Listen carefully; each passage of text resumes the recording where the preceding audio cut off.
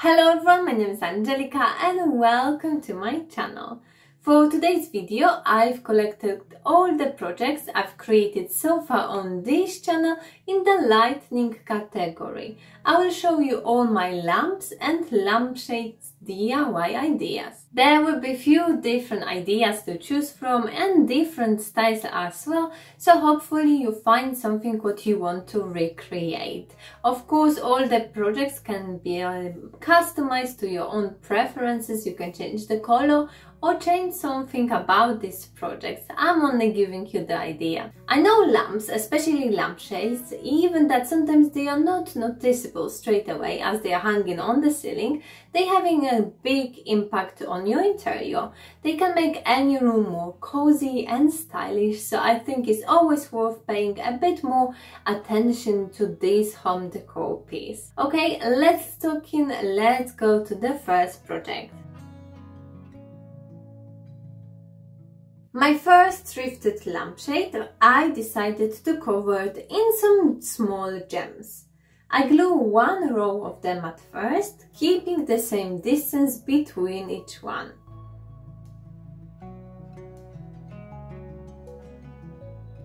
Second row of gems I glue lower and between the ones from the first row.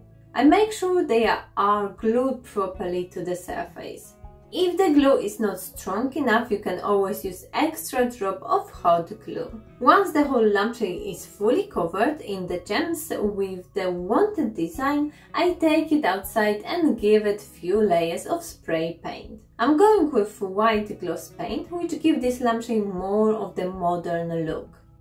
I take cotton macrame cord and measure circuit of the bottom part of the lamp. The lamp is nice how it is already, but I've decided to add some more details. I cut 50 centimeters long piece of cord and attach them to my longer piece by creating lark's head knots. I place the knots next to each other with about 2 centimeters gap between each one. I take first 4 loose cord and create square knot. I don't pull it all the way up, I make it few centimeters lower.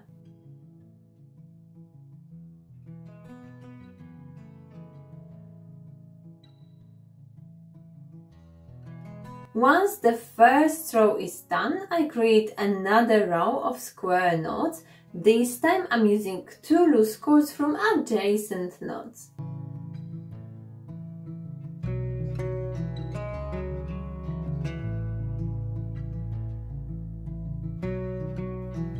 Altogether I've created 3 rows and now I will attach it to the bottom of my lampshade with hot glue.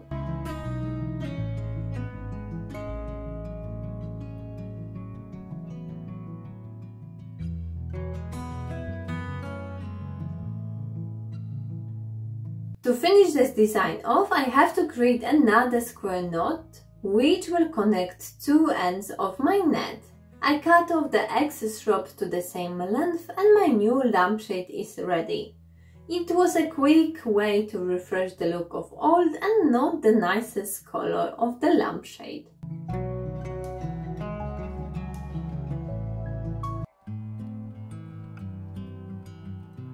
This is super quick IKEA hack. To create my new kitchen lampshades, I will be using 2 of these IKEA candle lanterns. They are in great size, color and material which they are made out of. I removed all the labels and the handle. To be able to hang it upside down, I have to swap the order of placing these 2 parts together. To create lampshade out of this lantern, I will of course need hole on the top where I can place my lighting fixture. First, I have to find the exact middle point of this part, as this will have a big impact on how straight this lampshade will hang. To drill the hole in this kind of material, I will need special hole saw suitable for metal. To measure how big hole you need to create, take the unscrewed part from your lighting fixture and compare it to the drill end. I attach the end to my drill and start drilling the hole. If you have good quality hole, so it should take you only few seconds to create nice hole. Please be careful as this material and all the cut edges are very sharp.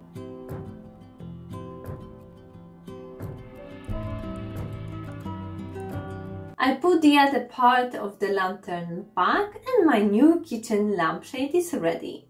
I like flips like this as you change completely the purpose of the item and make it so unique.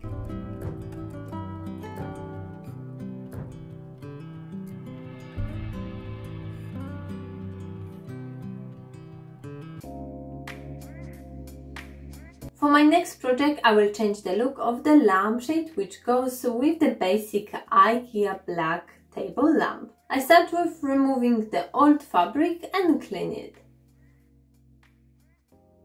This lampshade consists of two parts. For the first part, I cut few pieces of macrame cord, each one 70 centimeters long. I fold it in half and attach to the top ring by creating lark's head knot. This design is very easy and you don't even need macrame skills.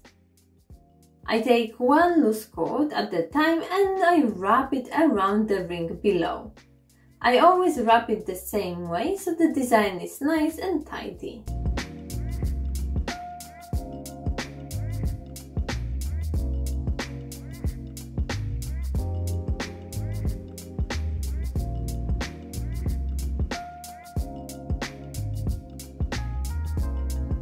First section is ready and I'm going to repeat this process all around. For the bigger section, I've decided to tie one end of the cord to the metal part and keeping it on the reel, I wrap it all around this section. I stop on each metal part and wrap the cord around it.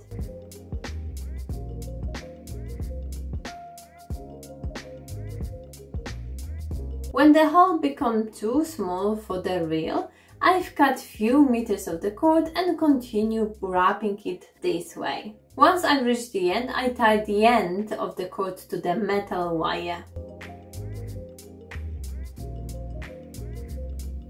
I take loose cords from the top section and pull them through the middle section.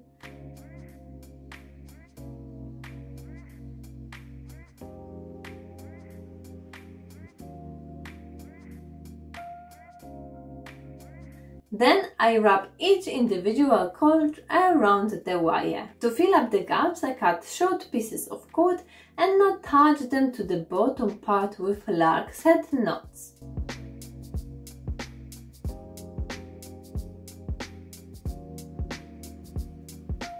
I untwist all the cords and trim them to the same length.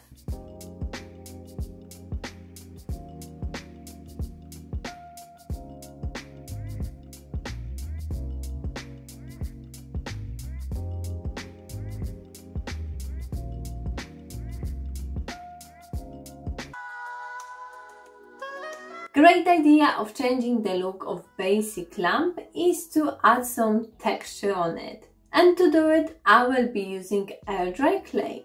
I take a big piece of this clay and start rolling it out flat to about 75 mm thickness.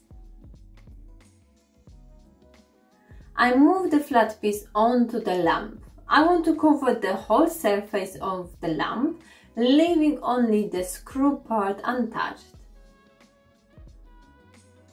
I cut off the excess clay and press down the rest so it sticks nicely to the lamp's surface without any air bubbles.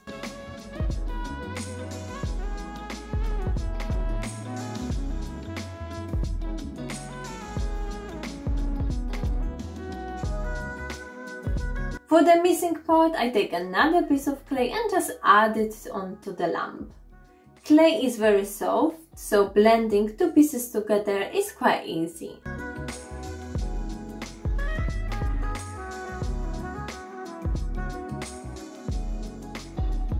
I make small gap for the wire and straighten the bottom part. The surface don't have to be perfect and smooth as I'm going to create the pattern on it anyway. To create some kind of honeycomb pattern, I will be using plastic acorn. It can be anything with small round end, which will help you to make the dents. This is the inspiration for my new lamp. It's actually a vase from Anthropology. Going diagonally down, I create dents with my acorn. I make one row all the way down, and the next one I start by making new dents between two previous ones. I repeat the process covering the whole lamp surface.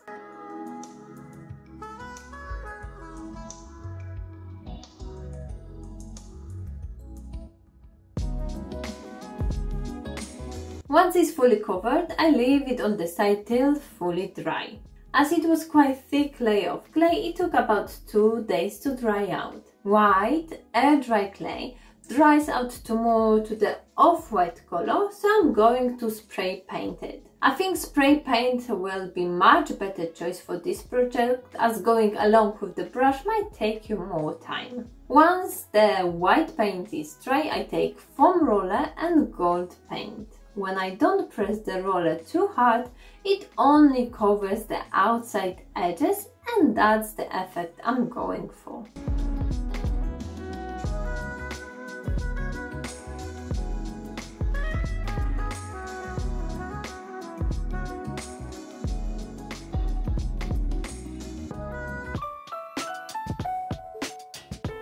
This project and next lampshade I will create from the scratch. I have 2 same size embroidery hoops. Mine are 25 centimeters in diameter. I also have plastic part from old lampshade, which will allow me to hang this lampshade off the ceiling later on. I start with attaching this small circle to my embroidery hoop. To do it, I will be using barbecue skewers. I cut the ends off and then glue the rest of it with the super glue.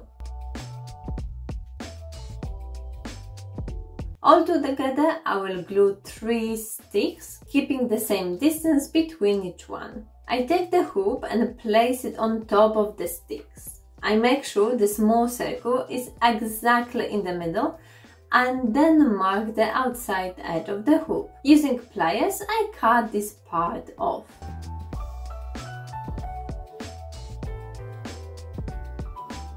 Once it all fits perfectly, I can glue it all together. It's important to glue it properly and the construction is strong, as it will hold the whole weight of the lampshade. For the outside part of the lampshade, I will be using all thrifted table mat. You can often find this kind of mat in thrift shops. I always grab them as they are great for so many different projects and ideas. Idea is to wrap the mat around the hoops.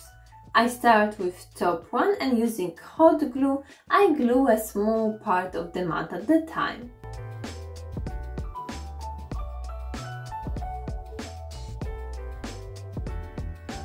I cut the excess of the mat off and place the other hoop inside.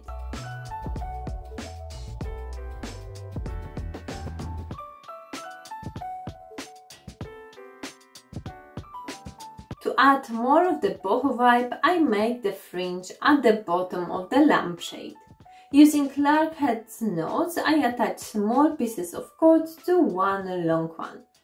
Once the whole length is covered, I brush the cords off, trim them to the same length and glue to the bottom of my lampshade.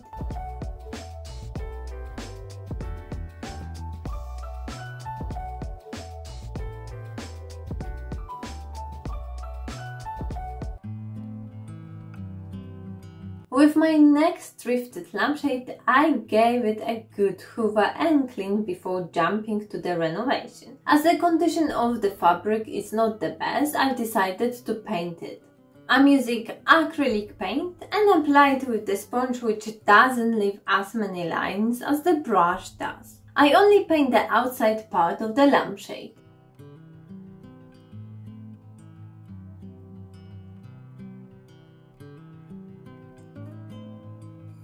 Once the paint is dry, I can start the next step, which is adding the raffia onto it. Instead of wrapping the raffia around, I want to create some sort of waving effect. I start with wrapping single raffia piece horizontally around the lampshade.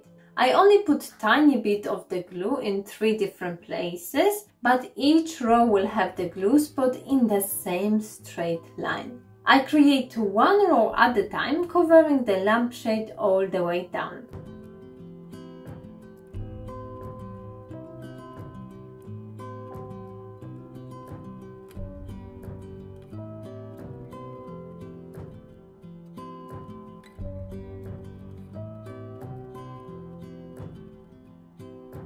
Horizontal lines are done. Now it's time to do the vertical ones. This time the process is more difficult as I have to wave each piece of raffia. I start from the top and go above and under the following row.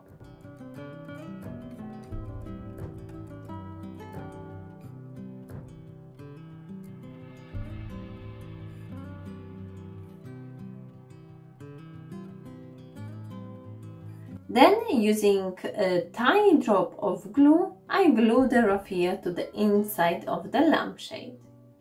To make this process easier and slightly quicker, I put raffia through this plastic needle with big eye. I continue the process all the way around till the whole lampshade surface is covered.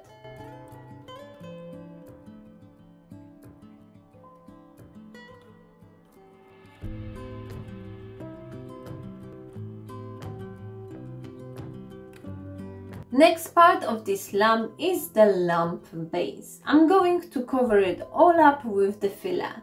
And to make it more stickable to the shiny surface, I tape it with joining tape. I don't have to cover the whole surface, but I try to stick it to as many places as I can.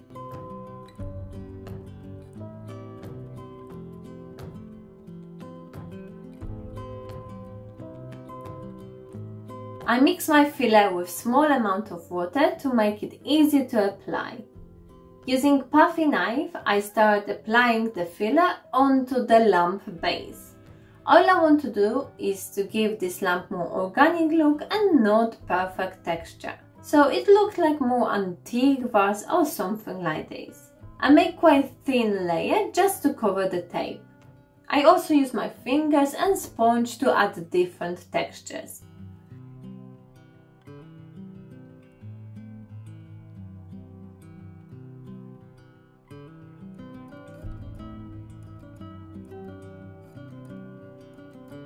Once it's dry, I put my new lampshade on it, and there we got completely new boho inspired lamp.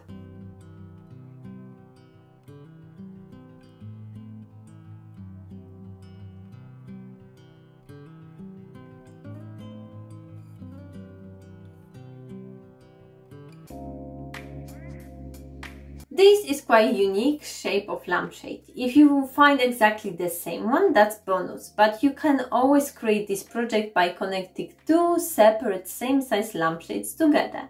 I start with removing the old fabric and give it a good clean. I take 2 mm thick macrame cord and start my design. I tie one of its ends to the metal part.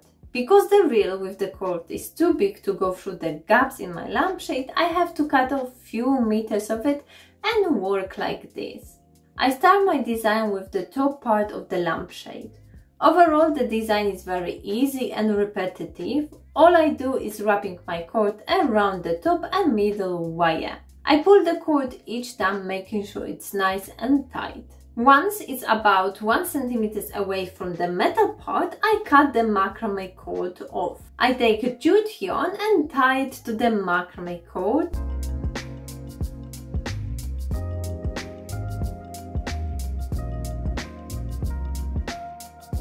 Then I continue the design the same way. I always count how many times I've already wrapped the jute yarn around, so each part looks exactly the same. I cut this yarn off and again add the macrame cord to it.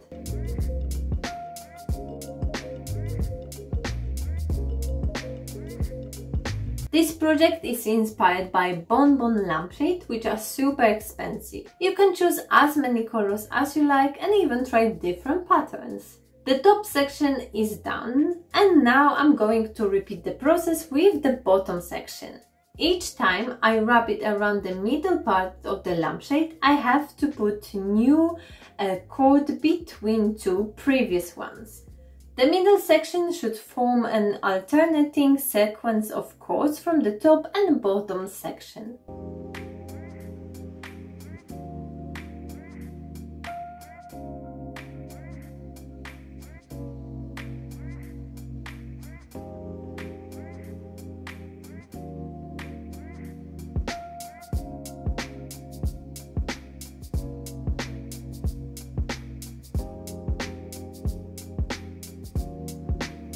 Once I reach the end, I tie the end of the yarn to the metal part.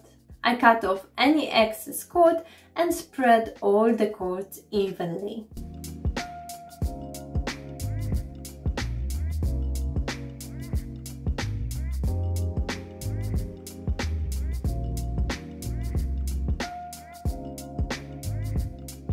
Let me know in the comment section which lamp or lampshade was your favorite. I really like working on thrifted items, even if I sometimes use just the frame of it. And also remember, if you're buying thrifted lamp, make sure it was tested before you plug in it at home. I hope you enjoyed today's video. If you did, don't forget to click that like button and subscribe to my channel for more ideas. And for now, thank you so much for watching, your support, and I will see you in my next video.